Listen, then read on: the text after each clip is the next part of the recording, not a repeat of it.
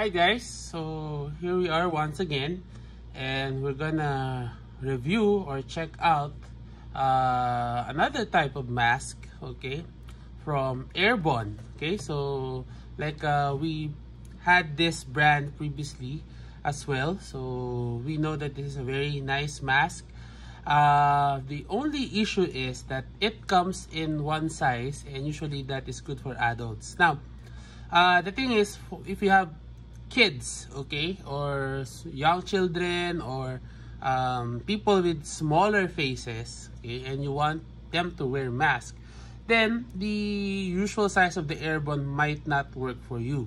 So this one now comes in a smaller size, and this one is specifically made supposedly for kids. Okay, so this is a small one, and we'll see how it differs from the regular AirBon mask. Okay, so we'll open this.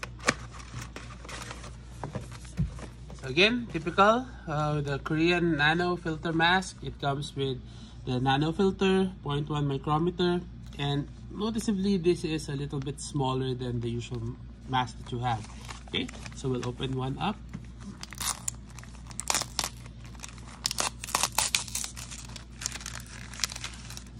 And yeah, it is a lot smaller than your traditional AirBon mask.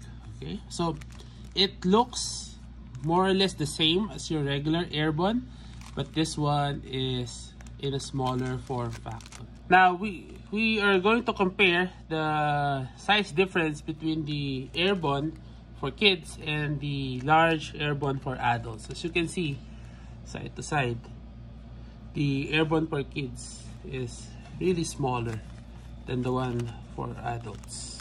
Okay, so the bridge, the nose, bigger for the adult size, and then this one with the kids smaller. So this may also work for people with smaller faces, because one comment that I saw from other users of the traditional AirBon, that it's a little big for the usual size of the face of the Filipinos. So if you find that the regular AirBon is a little bit big for you, then you might want to check out the one for the kids.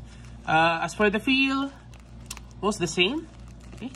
Thickness the same, construction same, and the material is the same. It's just that the size difference is the one that changed from the kid and from the adult size. Okay, so check it out, AirBon for kids.